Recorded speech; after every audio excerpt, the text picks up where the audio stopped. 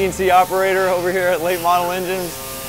So right now I'm machining a C8 upper plenum.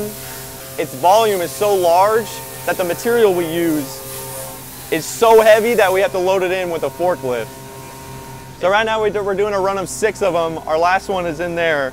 This is op 1, and you can kind of see how much plenum volume this thing really has. So these are our lower plenums for the C8. Obviously not as big. This is our plenum material right here. It's not as large. We can kind of put it in with like a cart. We don't have to forklift it in. So this is our finished upper plenum top. You can just kind of see the size of this thing and how much volume it has.